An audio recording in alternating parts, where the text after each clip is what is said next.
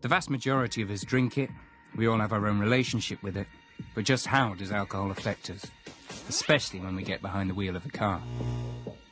Each time we drink, our body must process the alcohol we consume. A journey that starts at our lips and ends when all the alcohol has gone from our system. The first step in this process is absorption.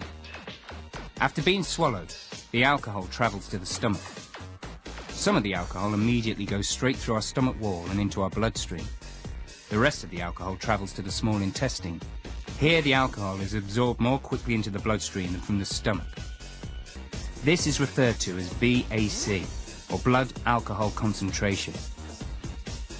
The speed at which we absorb alcohol into our bloodstream can be affected both by how quickly we drink and the amount of food we've eaten. Food can help slow down the absorption process and reduce our level of intoxication.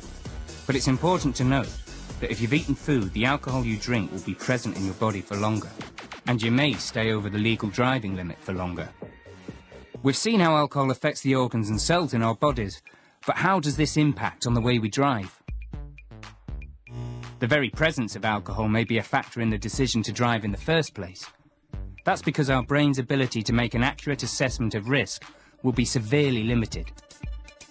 Once you're in the car, your inability to make sensible decisions could also increase the likelihood of a collision, either through excess or inappropriate speed or risky driving behaviour. Your spatial awareness will also be impacted. That's your ability to judge distance, negotiate gaps, and tell the speed of your own vehicle or that of another. Alcohol can affect us in different ways depending on our mood or state of mind at the time of drinking. If we're happy and content, it can heighten our good feeling. But the flip side is that drinking when we're in a low mood, feeling victimised, or in the aftermath of receiving bad news, can lead to severe depression and, in extreme cases, suicidal thoughts or actions. The brain has to communicate with the body's motor neurons to allow us to move and function properly. After a few drinks, we lose our hand-eye coordination.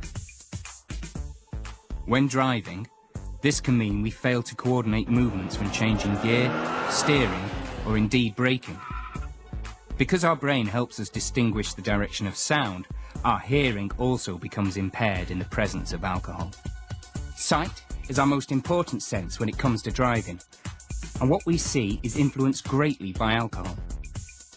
Intoxication slows down our eyes' ability to respond. This can inhibit our ability to distinguish colours and cause blurred vision or even temporary blindness.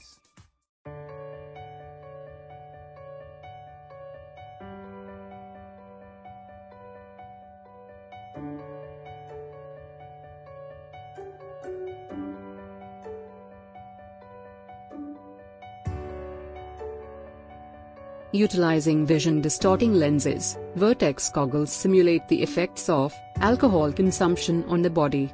5 different breath alcohol concentration (BAC) configurations detect BAC levels ranging from 0.04 to extremely high impairment at 0.35. These goggles are a perfect tool for school or community drug and alcohol awareness programs.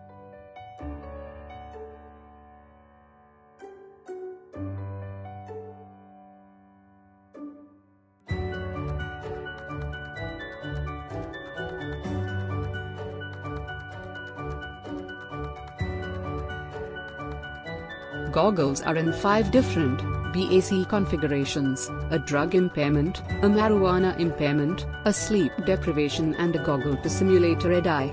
Vertex impairment goggles are the most affordable and the finest goggles on the market.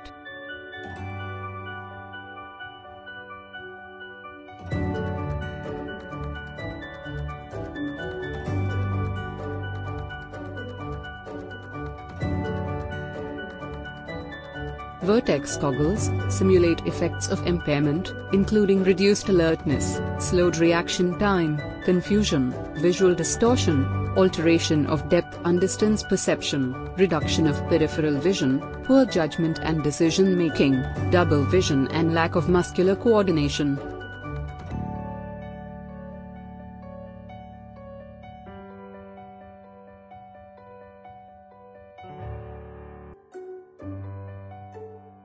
Wearing Vertex goggles will create awareness on the effect of alcohol consumption on the body, which we can wear it and walk on a straight line will gives you the feel as you consumed.